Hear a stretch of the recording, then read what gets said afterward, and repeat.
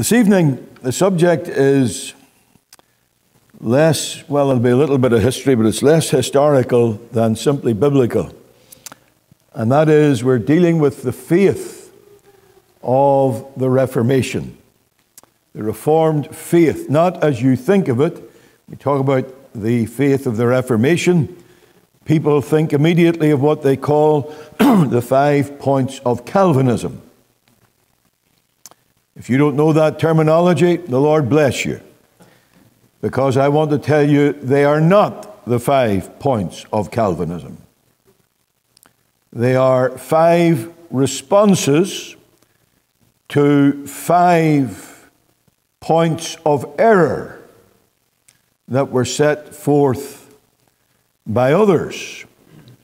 But the Reformed faith is a whole lot more than those 5 points. They're very important because they were correcting serious error. When I talk about the faith of the Reformation, I'm speaking of the very fundamental things that moved the hearts of the Protestant reformers and still should move the hearts of God's people today. We're going to read in the New Testament scriptures in the book of Titus, Paul's epistle to Titus.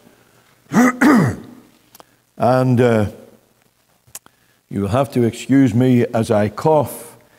I should explain to you that quite a number of years ago, I had throat surgery because there was something growing there that should not have been growing.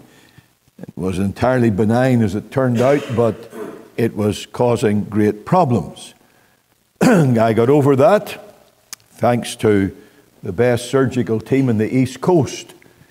And I was preaching in Spain to pastors. And it was a very important subject I was dealing with. And they had many questions afterwards. I was preaching along quite happily until the last 30 seconds, I would say, of the message. And it was just like walking off the edge of a cliff. My voice had entirely gone. I was later told by my throat specialist that probably was a virus that had kicked in. Don't know where it came from. Maybe it was working since the time I went in the airplane across, because this was up in the mountains and the air was pure and all the rest of it. But as the result of that, this side of my voice box, he said then, and I have no reason to think that it has really got any better, was 60% paralyzed. So I have to work from the other side. Got to be careful during the singing. If I try to sing too much, not only makes a most unholy noise, but it can kill the voice. This has been a short afternoon. If I get tired, the very first thing to go is the vocal cord, the one that's left here. So if I have to splutter and cough, you'll have to forgive me. It just comes with a half-paralyzed voice box. However, by the grace of God, we will get through. We're going to start by reading at the beginning of the epistle of Titus, just the opening verses of Paul's epistle to Titus. Chapter 1, verse 1. Paul, a servant of God and an apostle of Jesus Christ, according to the faith of God's elect, and the acknowledging of the truth which is after godliness, in hope of eternal life, which God that cannot lie promised before the world began, but hath in due times manifested his word through preaching, which is committed unto me, according to the commandment of God our Saviour. To Titus, mine own son, after the common faith, grace, mercy, and peace from God the Father and the Lord Jesus Christ our Saviour. Amen. May the Lord add his own blessing to the reading of his precious word for his name's sake. The common faith. When the apostle, or when the evangelist Luke set out to write his gospel, he said that he was going to set forth the things which are most surely believed among us. In other words, he was at pains, under inspiration, to write about the common faith. That is, the faith held in common by all Christians. Christians may disagree on many things. It's amazing how much we bring with us from our background, from our nationality, from our upbringing, from other prejudices. But there is a core of divine truth, apart from which no man or woman can be a true Christian. There are certain things upon which we dare not differ, certain things that are not up for discussion, because they are the faith that is shared. And that's the idea when we use the word common. They are shared by all true believers. It's very interesting to me when I read these opening verses of Paul's epistle to Titus, that in the first couple of verses, he gives us three glorious descriptions of this common faith. He gives us three glorious descriptions of the gospel of the Lord Jesus Christ. He speaks of the faith of God's elect. That is the gospel. And the gospel is what Christians believe for salvation. When he's talking about the faith of God's elect, he is saying here is a body of gospel truth which God uses to bring men out of darkness into light, from the power of Satan unto God, transforming them from sinners into sinners saved by grace, from people on the road to destruction to people on the road to glory.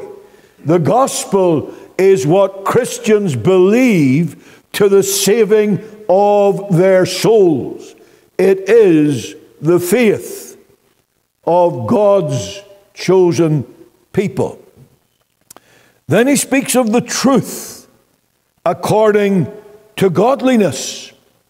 That's a very, very important description of the gospel. It's the same faith that he's spoken of as the faith of God's elect. It's the same faith, but now he's describing it as the truth which is after or according to godliness. In other words, the gospel is the guiding truth in the lives of God's people. Now that's a very, very simple statement to make, but it is a very profound truth that the majority of preachers do not seem to grasp. And if they grasp it, in the most cases, they do not preach it. You can take this in a variety of ways. I'm very tempted. If I were in Greenville still, they would all be sitting back for an extra half hour, because they know when I say I don't have time to do something, when I was there, I usually took the time anyway. And the only criticism I ever got in Greenville was when I said I must finish, time is gone. You're here, we're here, what's the hurry? Let's hear the word. But I'm not in Greenville, and you want to get home before dawn. But let me tell you this. This gospel that we believe to the saving of our souls is the very truth by which we must live. I remember reading in a Reconstructionist magazine, and if that name Reconstructionism doesn't mean anything to you, forget about it. You don't need to worry. But I remember reading that they said that justification is by grace, it's by faith. But sanctification is by law. And I am here to tell you tonight that that is absolute error. The law can tell you what to do and what not to do, but it has absolutely no power to enable you to do it. And if I'm preaching law to you, I am simply bringing you under bondage that you cannot fulfill that law simply because the law tells you to do it. In fact, the Apostle Paul went even further, and he said that when the law says not to do something, the very fact that it tells you not to do it stirs up within the fallen nature of man the desire to do it. So where do you get the power to fulfill the law? Sanctification does fulfill God's law, but where do you get the power? Paul says in Galatians 2:20, the life that I now live in the flesh. And I always like to stop there. Where do you have all your problems? In the flesh. Paul even speaks of sin using our physical flesh, our hands, our feet, our eyes, our ears. Very often our tongues.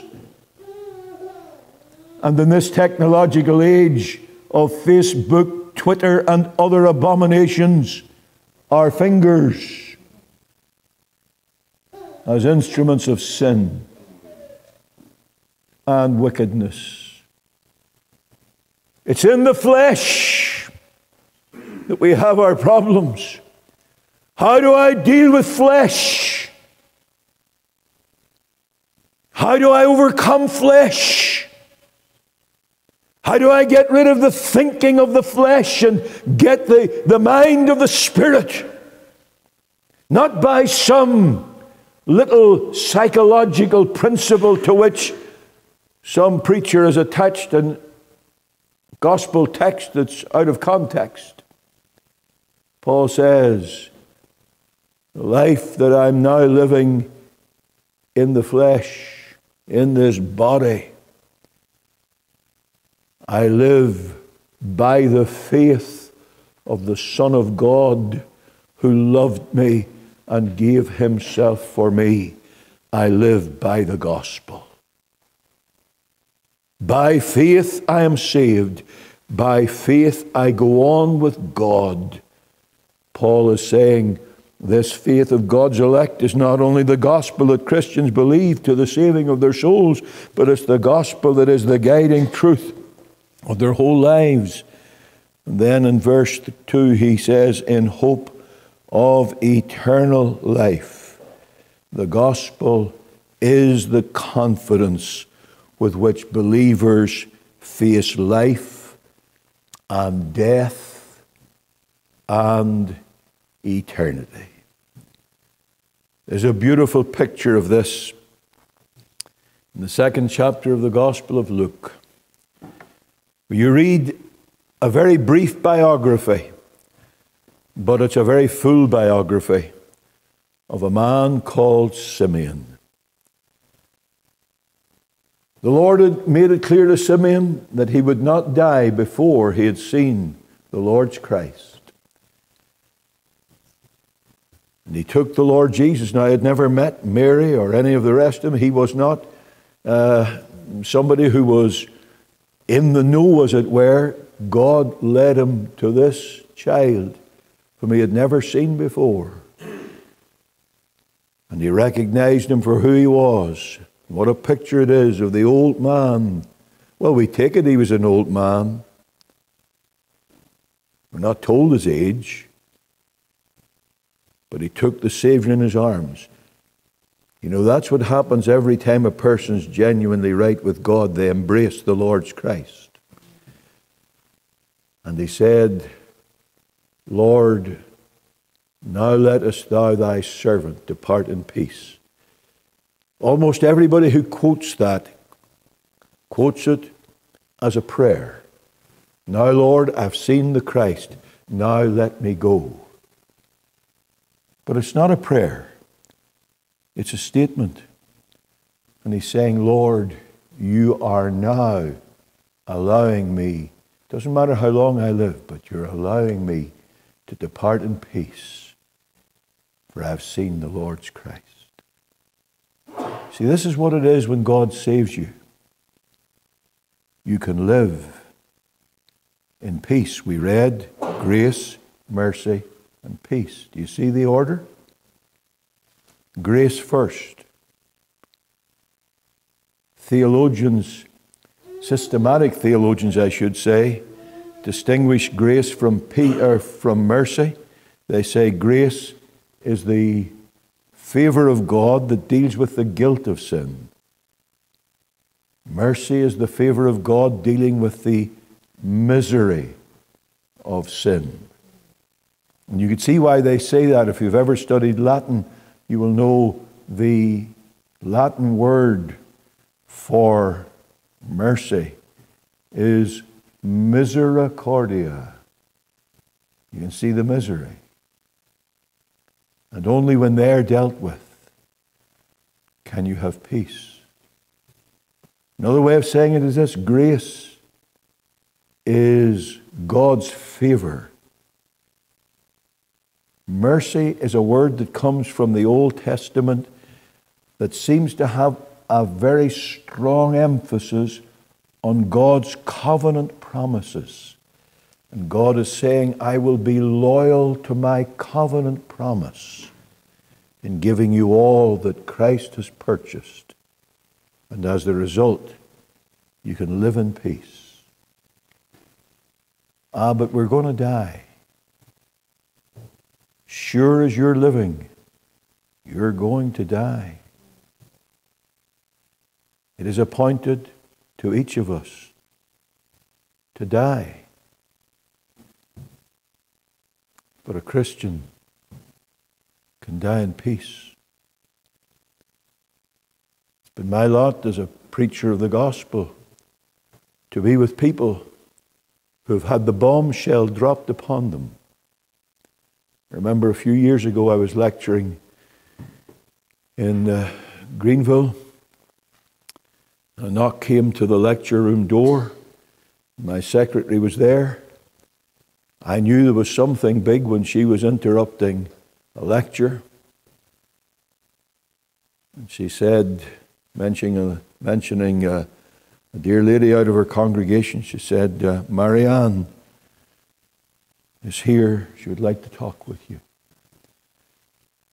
I'd always told my students, you be here at a certain time.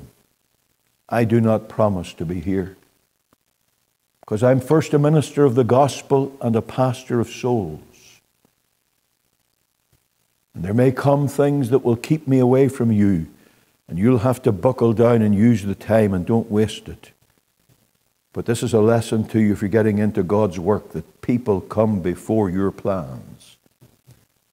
So I left them. And that lecture was not resumed that day. And into my office, I sat down. I usually would sit across the desk from anybody who came to see me. But on that day, I drew my chair beside this dear lady, a dear friend. She turned to me, she said, I've just come from my doctor. And he's told me I have 3 months to live. Came as a shock. I want to tell you the doctor got a very much bigger shock. Because she just turned to him and she looked at him and she said, well, doctor, I'm glad I'm saved. She said to me, you know, strange, he didn't say anything. He didn't respond. I said, Marianne, dear, not a bit of wonder. He is used with people saying, you must have made a mistake. I want another opinion. This can't be. That's the thing that's common, just denial. He has never had anybody given a death sentence and saying, it's not the sentence I'm worried about, it's your soul. For she asked him about his soul. He was wrong. She didn't have 3 months to live. She had just over 2 months. But oh, what peace the Savior gives. This is the gospel. You're saved by it. You live by it. Woe to the man who says he's saved, but lives in contradiction of what he believes. Woe to that man. But you live by this gospel that saves the soul, and you can face anything in life. You can face anything in death. And you can face the judgment of God. This is the gospel. Now, in the light of all that, is it any wonder that on coming to the knowledge of this gospel, someone like Martin Luther, after years of struggle, after years of his heart being torn apart, having come now to the understanding of this gospel, is it any wonder he had to trumpet it to the whole country and the whole continent? Is it any wonder that he was willing to face the bull and the curse of the Pope? He was willing to face the ban of the emperor, which effectively made him an outlaw in all society, and said to any man, you may kill this man at will, and you've committed no crime. Indeed, says the Holy Father, you have done the work of God a favor. Is it any wonder that the martyrs could go to the stake? And they did go, and they were burned, and they were tortured. Is it any wonder they could go? Is it any wonder that the godly Hugh McHale, as he was taken out to be burned in Scotland, lifted his eyes to heaven and said, farewell to earth. Welcome God. Welcome Christ. Welcome home. Why? Because the gospel had got a grip of their heart. The faith of God's elect. What were these great truths? They were more than opinions. They started at the very, if I could say the bottom, in some ways the top. I'm talking the bottom in the sense of the foundational truth. They started with the character of God. You see, the God who is presented in every false religion is a man-made idol. Let me make that clear to you. We are told about other religions that are monotheistic, that it's the same God under a different name. This is what the ecumenists and the syncretists are saying. Oh, what all religions, they have some good in them, some truth in them, some light in them. And after all, there's only one God. And tell that to a Hindu, by the way, there's only one God when he has thousands of gods. And if he can't find a God to meet his need, he just invents another God. There's only one God. And it's the same God under different names. Don't you believe it? It's not true. Luther and the others found out that though they were using the biblical names of God, the God they'd been taught to believe in was not the God of the Bible. Remember what I pointed out when we dealt a little with Martin Luther. The view that he had of Jesus Christ was of Christ as a stern judge. God was one whose favor had to be gained by the constant efforts of the flesh. That's why Luther became a monk. That's why he almost starved himself and whipped himself, literally whipped himself to death. That's why he would lie all night upon a stone floor, freezing almost to death, trying to placate an angry God. This is the God that they were taught. God was righteous. Remember what I said, that the The Latin word for righteousness is the word for justice. And oh, how Luther trembled. The justice of God, this stern, harsh, vengeful God who's ready to crush me. That's why he said, I know I ought to love God, but I hate him. I hate this God, even though I'm trying my best to placate him. And then he made a glorious discovery. He came to see that the righteousness, and I'm quoting his words, the righteousness of God was not the justice by which God is just and punishes sinners and the unrighteous, but it is the righteousness by which a merciful God justifies us through faith. When that dawned upon his soul, he realized salvation is all of God. Now, this will come as a surprise to many. Many people don't want to hear it, but it happens to be the absolute truth. Martin Luther was led to discover the doctrine of the absolute sovereignty of God. What is normally associated with the name of John Calvin, Luther held just as deeply, and so indeed did all the Protestant reformers. The sovereignty of God. Paul believed it. He said the gospel is the faith of God's elect. What? Are you telling me that God has chosen a people? Is God not the supreme democrat? Is God not, as we are told, in a position that he cannot treat one person differently from another?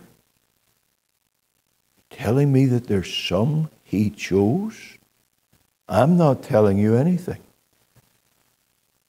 But that book is. That book is. John Calvin's treatment of this was very interesting. Where most people want to deal with this profound doctrine of predestination and election early in their theology as they deal with God's decree, John Calvin deals with it under the heading of salvation. And he specifically, at the end of a long sentence, speaks of how we receive the grace of Christ. Now follow carefully. Commencing with the fact that the gospel is not preached to all and every man, that it doesn't have the same effect on all who hear it. We all know that. Let me stop there for a minute. The day you heard the gospel and were brought to faith in Christ, there were others there who heard the same gospel and did not come to faith in Christ. And that led John Calvin to echo Paul's question. Paul asked this to the Corinthians: who made thee to differ? Why is it that you came to faith? The man beside you didn't. Calvin's answer was not emotional. It was not touchy-feely, but it was very much scriptural. This is what he said: we shall never be clearly persuaded, as we ought to be, that our salvation flows from the wellspring of God's free mercy until we come to know his eternal election. God is sovereign. But here's the question: How are we to know God? Now there will be some foolish preachers, and they will tell you, well, you have got to try and study to find out, am I one of God's elect? Read your Bible, man. The Bible never commands a sinner. Find out if you're God's elect and then come to Christ. Never. That's a human invention.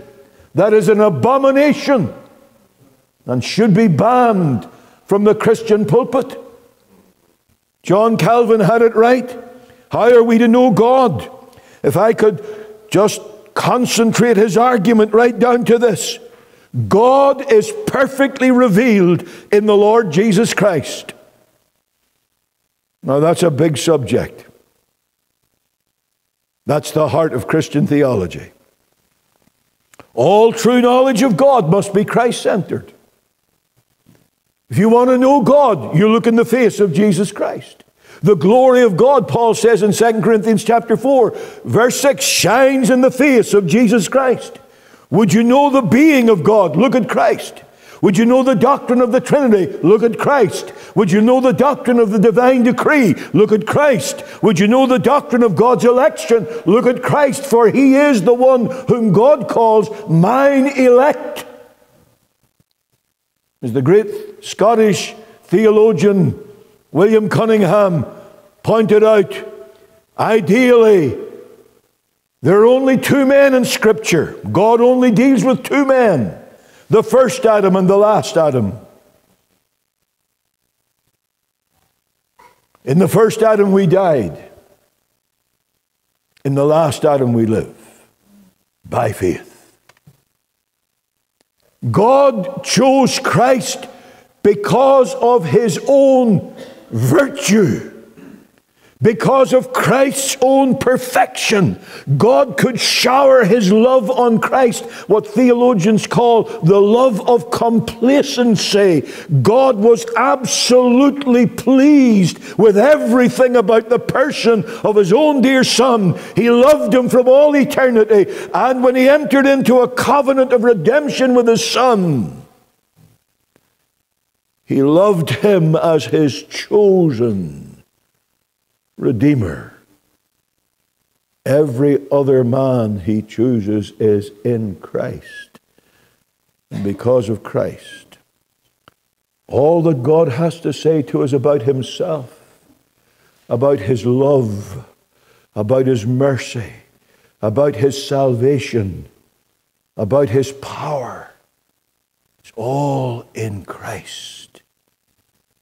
This was Calvin's great point. God is perfectly revealed in Christ. Christ is perfectly revealed in the Scriptures. I'll deal with that perhaps a little more tomorrow night when we deal with the Bible, the religion of Protestants.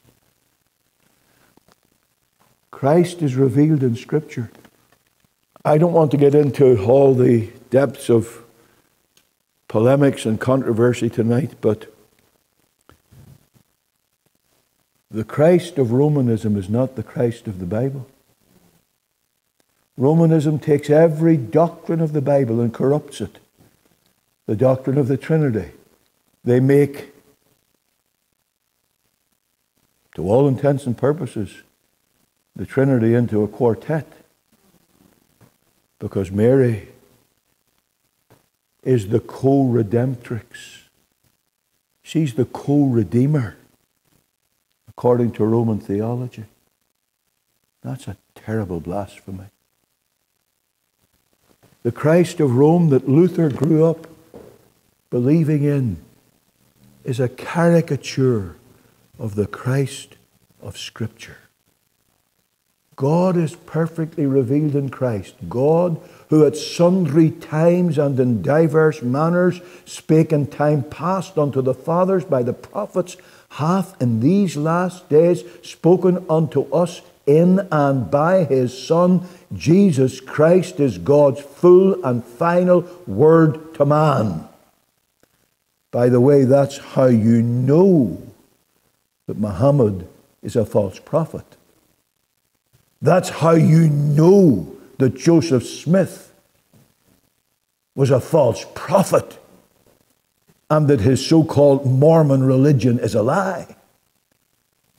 Because Jesus Christ, according to God's inspired word, is God's full and final revelation to man.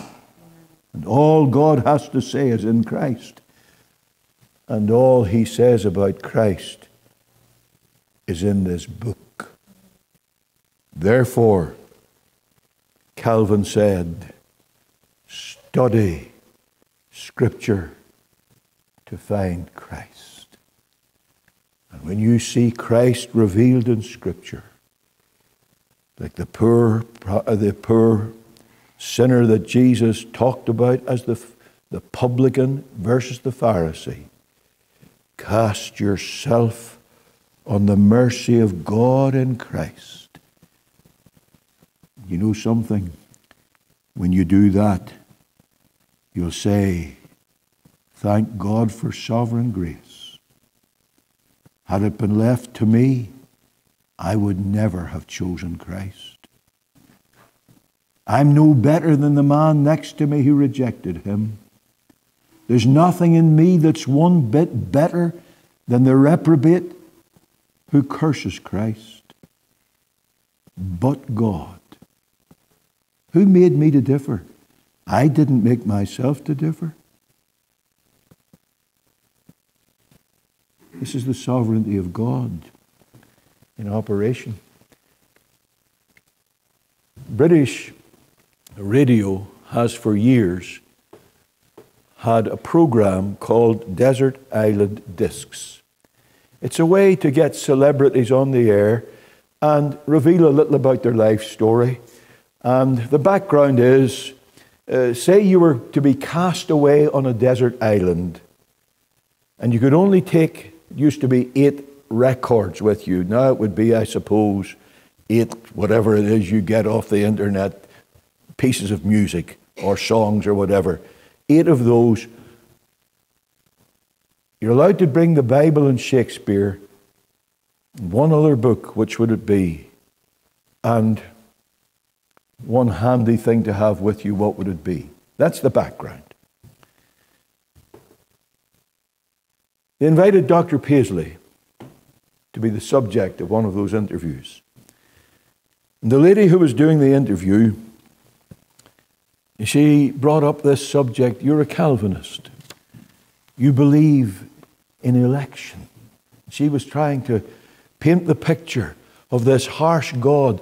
Here are a whole lot of sinners who want to be right with God, and God says, no, I haven't chosen you. Of course, that's the devil's lie. There's none that seeketh after God. No, not one. The only people who seek after God are those whom God's Holy Spirit does a miracle in. And he had an answer. I'd never heard it before. And people wondered, oh, that sounds strange. It was profound in its simplicity. He said, you can know that you are God's elect if you want to. She said, what? He said, yes. Will you come to Christ? All that the Father giveth me shall come to me. Will you come to Christ? And if you come to Christ on the authority of that book, I can tell you, the Father gave you to Christ. You're God's elect. You see, sinners are not sinners because they're not elect. Sinners do not reject Christ because they're not elect. Sinners reject Christ because they are selfish, self-centered, time-serving, devil-serving, God-hating, law-rebelling, ungodly men and women. That's why they don't want Christ. Do you want to be saved? Are you willing for God to save you on His terms? Then come to Christ. And you'll find He never turns away the poor sinner that comes to him. This is where they started in the Reformation, and this is where we start. And I make no apology for that. I am 100% a Protestant of the Reformed faith persuasion. We start with the character of God. This is God's self-revelation. The next thing that was absolutely clear to the Reformers was the authority and the sufficiency of Scripture. Now, I will be dealing with that much more fully tomorrow night, so I'm not going to labor the point tonight. But let me tell you how the Reformers approached the Scriptures. The great reformer of Zurich was Ulrich Zwingli. Zwingli wrote out by hand the entire epistles of Paul, and he memorized them word for word. This is how precious this book was. Remember what we have come across again and again here, that this book came to us at tremendous cost. Rome's view of Scripture was very low. Oh, they said this is the Word of God, but it was hidden from the people. It was surrounded by fanciful interpretations. It was obscured by pretended extra-biblical revelations. Do you see how modern we are now? There are charismatic churches all around the country, and people are saying, I've got a vision. Preachers get up. I'm thinking of one church. A nephew of mine was going to that church at this time, and the preacher, he came with a vision from God and a word from God, and this is what this congregation now must do. Doesn't say it in the Bible, of course, but this is the vision I have got. This is the revelation I have got. So they set about doing it, but a few weeks later the preacher had changed his mind, and he came with another revelation and another direction from God. First one forgotten. So the question was asked, how does this happen to be? He's merely put down as a troublemaker. You see, when it comes to binding the consciences of God's people, I may believe because God has impressed something in my heart, this is the will of God for me. And if I'm convinced of that as I'm studying God's Word, that may bind my heart and conscience, but it cannot bind anybody else's heart and conscience, because I may well be wrong. A lot of people have made that mistake. Extra biblical revelations. Rome had them aplenty. Mary appearing. Saints appearing. All sorts of fluff and nonsense. Vain tradition. Then came the revelation of God. And the Reformers stood up for the Bible as interpreted by itself. You remember the words of the immortal words of the great William Tyndale when he spoke to the Roman priest who was despising the very thought of translating the Bible into English. And this is what the great Reformer said: if God spare my life, ere many years are past, I will cause a boy that driveth the plough to know more of the Scripture than thou dost. And he did it. In the History of Christianity, a book that gives you a synopsis of Christian history, the writer says that Tyndale suffered shipwreck, the loss of manuscripts. Remember, everything had to be written out by hand. So the manuscript loss meant the loss of years of work. The loss of manuscripts, pursuit by secret agents, betrayal by his friends, pirated edition in his efforts to publish the English Bible. But through it all, he persevered. Why? Because they had got this glorious truth. This is the Word of the living God. Do you believe that? How then do we treat it? Spurgeon, I think in one place, mentioned people who went home and they put their Bible on the shelf. And in his dramatic phrase, he said you could take your finger and you could trace in the dust on the covers of the Bible the word damnation. Oh, if I got up in this pulpit and said this Bible's a bunch of fairy tales, if I got up and denied this book to be the inspired Word of God, I would hope I wouldn't get finishing the sentence. I know if I were the minister of a church and somebody got up, he would certainly not finish the sentence. He would have went out of that pulpit before he ever knew it. Oh, you know the truth. But how do you treat that book? There are Christians and they read a chapter out of duty. But it is our duty to read. Let me give a very poor illustration, but nonetheless, one that you'll understand. You see a young man and woman and deeply in love, and they're separated. Say he's gone to war. And the letter comes through. Do you think his loved one, either a wife or a betrothed, do you think they look at that and say, oh, I have the duty to read a page of that today?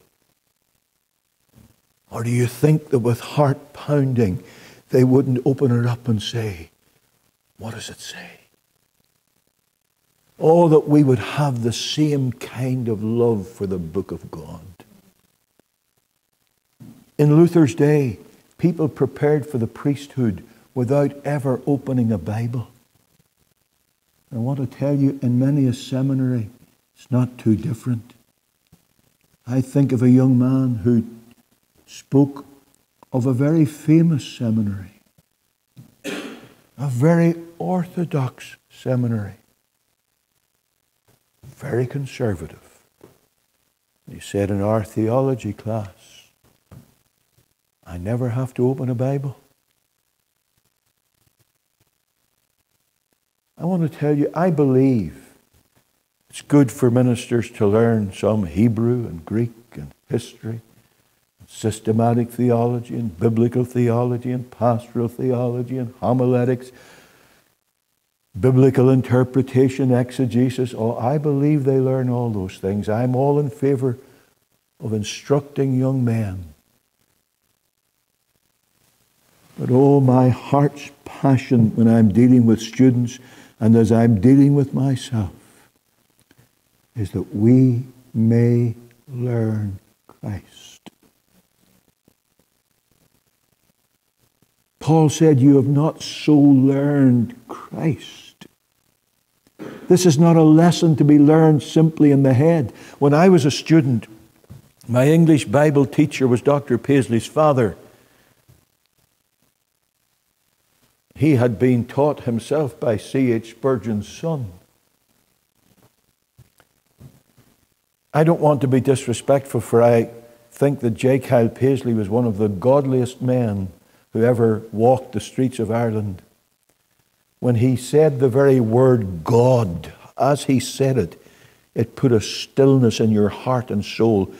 I loved him and he loved me, and I was his only student at the time. He gave me a bunch of his sermon notes going away back to the 1930s. This was a mighty man of God. But by the time I got there, he was an old man. His powers were fading. Could others have given better lectures? Yes, they could.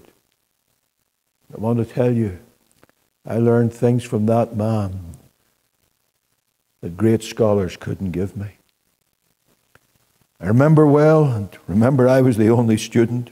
He sat across a table from me and looked me straight in the eye, so I couldn't think it was for somebody else. I remember a day we came to Romans chapter 6. And he went down the chapter and he said, "No, K-N-O-W, know ye not, know ye not." And then he came to verse 11, reckon yourselves, and then yield yourselves. You see, Christians, maybe you're in this position yourself. I was. You're always, Lord, I want to yield, I yield, I yield, and you can never get anywhere. Know, reckon, yield. That's the order. Know the objective truth that you died in Christ and you rose again in Christ. Know that. Then take your stand on it, reckon on it, and then you're able to yield or present yourself for service. Simple, but profound. But this was the really profound part. He said to me, this knowledge is not simply the knowledge of the head. And here are the words I will never forget. Remember, I was 20 years old, starting out. And I can still hear the venerable voice of that great saint of God. He said, young man, get on your knees before God and stay there until God burns this knowledge into your heart. That was tremendous truth. I've never forgotten it. You see, my friend, this book, this is God's holy word. For this book, men were willing to live and die, because by this book they found truth, divine truth. We believe the book. Is it God's word? Then in God's name, treat it accordingly. Of course, the heart of the faith to the apostles and to the reformers was the sole merit and mediation of Jesus Christ. There is one God, said Paul to Timothy in 1 Timothy chapter 2. There is one God and one mediator between God and men, the man, Christ Jesus. One mediator. And his mediation, the mediator is one who comes between. I was thrilled this morning to hear what was read to you from the larger catechism. The mediator of God's elect, to use the shorter catechism words, there is only one mediator of God's elect. Who is he? He is the Lord Jesus Christ. He is God and he is man, in two distinct natures and one person forever. I'm not going to try and expound that. God and man. And he acts in both natures as a complete person. But there are things that could only be experienced by humanity. God is pure spirit. The old theologians used to talk about the impassibility, not the impossibility, the impassibility of God. That is a word that comes from the Latin verb to suffer. God cannot be made to suffer. No man, no devil can inflict injury upon the eternal God. But yet, in order to offer a sacrifice, the Lord Jesus had to suffer. Oh, there is more than suffering. There is offering. But there is, in the offering, profound suffering. And that had to be because he was truly human. See him in Gethsemane. I remember years ago preaching upon the tears of Jesus Christ. When I came to study about Gethsemane, I realized this is something that I can read, I know nothing about. And I remember those days, my early days in Greenville, I got in my little study and I cried to God, Lord, do something. I remember he did it. I can't recreate the experience or the feeling. But I cried to God, Lord, if I'm to preach this, let me enter in a way that I've never known before. Let me enter into something of an understanding, something even of a feeling, something to let me. I can't suffer what Jesus suffered, but oh, I want to know something of that preternatural darkness, that awful agony of Christ in the garden. Never before nor since have I ever known anything like it. For God answered prayer, and as I stayed before God with an open Bible and a heart that was yearning for Him, God answered prayer. That message was unlike any other I'd ever preached on the sufferings of Jesus. And in that study, as God answered prayer, it came to a time when I had to cry, enough, Lord, enough. I had only begun to see just the tiniest little fraction of what our Lord was going through. And I could take no more.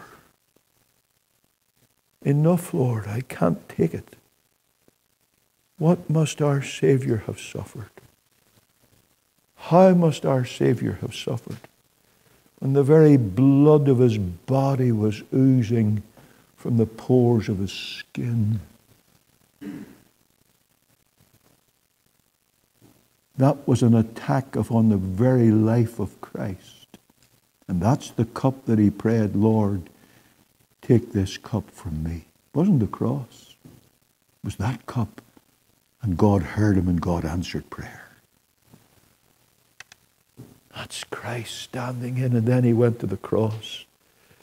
And there, figuratively speaking, with arms outstretched, He placed one hand on the throne of the eternal God and the other upon the head of poor guilty sinners, destroying the enmity, putting away the guilt and the sin. He reconciled God and the sinner through the blood of His own cross. I want to tell you, when our Savior did that, He did everything necessary. All sufficiency of Christ means Jesus paid it all. Not part. All. That's why when John Tetzel came selling indulgences, Martin Luther rose up in angry rebellion. This is blasphemy. That's why when another indulgence seller came into Zwingli's area of Switzerland the very next year, a monk by the name of Samson, that's why Zwingli rose up in total repudiation of anything that said you have to add to the work of Christ. You know, that was profound, because immediately out went all the prayers to the saints. Why do I need to pray to Saint so-and-so if I have the Son of God there? Why do I need the intercession of Mary when I have the intercession of the Son of God? Mary needed needed the intercession of the Son of God herself. She called God her Savior. Away was the sacrifice of the Mass. You know, to this day, and I don't say this out of bitterness, I say it out of profound sorrow, poor benighted Roman Catholics are told, and this is the language of Rome today, not 500 years ago, today, the Mass is a sacrifice. They use the word. It's a sacrifice for the sins of the living and the dead. They say it's not an addition to the sacrifice of Christ. It's not a reenactment of the sacrifice of Christ. But whatever way they try to explain this, over against this so-called sacrifice, you have the Word of the living God. This man offered one sacrifice for sins forever. And what did he do?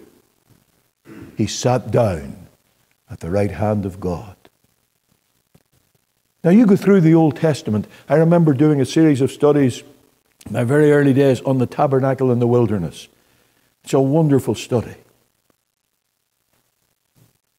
The priest offered. The priest sacrificed. The one thing there was not, God gives you the details of the tabernacle down to the pins that held the tent to the ground. There was no place for the priest to sit down. Why? Because his work was never finished. But this man, offering one sacrifice for sins forever, sat down. Why? Because on Calvary he said, "It is finished." The all-sufficiency of Christ, the sole merit of Christ. What does a sinner need? Christ.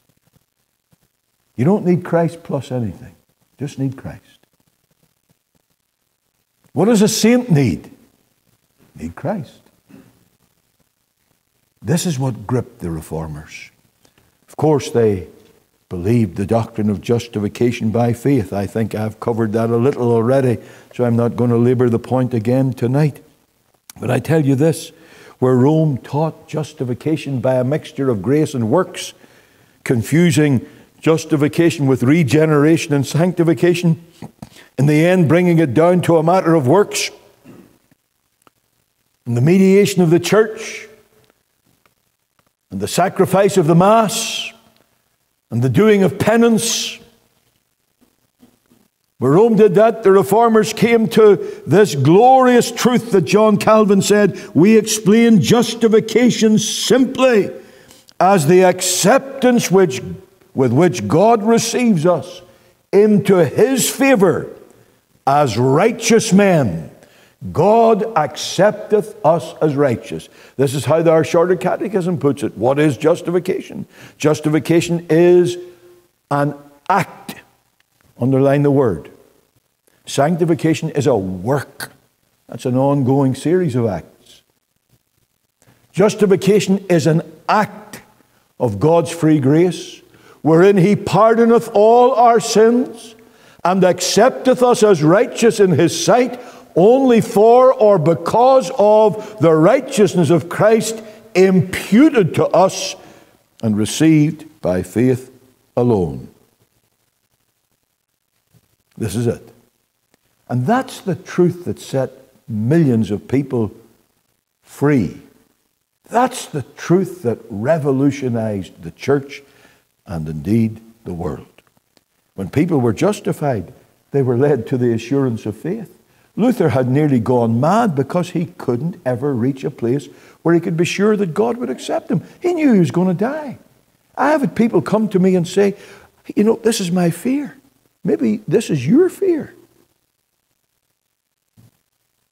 This is my fear. Wouldn't it be tragic to go through life live for 30 or 40 or 50 or 60 or 70 or 80 years thinking I'm going to heaven, and I die and I realize I was never saved and I'm sent to hell. Wouldn't that be a tragedy? Men and women, under God and due to His sovereign grace, we owe much to what was done in the Reformation, because the basis of the assurance of faith was brought to God's people. Rome taught them you cannot be sure. It's a sin to say you're sure of eternal salvation. That's not what the Word of God says. This is real, it's available, it's normal for Christians to know that they are saved. This is not presumption. I remember talking to a lady who was a very religious Anglican, Episcopalian. Our office had a lot of work with their office. And I remember speaking to her. She said, "You say you are saved?" I said, "That's terrible presumption." Well, if I said it, it would be presumption. But if God says it, it's not presumption, it's truth. So we know that we have eternal life. Why? Because God said so. If you come to me, said Christ, I'll receive you. You believe in me. The Bible says you're justified by faith. If you're justified, you have reconciliation with God. You have no more condemnation. You can no more perish than Christ can if you are a believer in Him. Then, of course, they came to the glorious truth of the priesthood of all believers. You don't need a pastor or a priest or a pope to get to God. Now, don't misunderstand me. God has appointed pastors in the church. God has appointed teachers in the church. Ephesians 4 makes that very clear. God has appointed elders in the church who have spiritual rule of the church. They're going to answer before God for how they govern the church of God. As a preacher, I will answer before God, and I tremble at the thought. I will be honest with you. I tremble at the thought that I will answer before a holy, all-seeing God for how I have preached His word, how faithful or otherwise I have been to Christ and His gospel, and to souls in their need. But in order to get to God, you have a direct route. The priesthood of all believers. Read 1 Peter chapter 2. Read Revelation chapter 5. We are kings and we are priests. We have direct access to God through Jesus Christ. On the very same basis that He entered, so we enter. And we have boldness, not brashness, but confidence concerning His entering in, so that we may enter in with confidence that God will receive us. These are the fundamentals of the faith of God's elect. I trust tonight that you've learned a little of the profound truths of the character of God,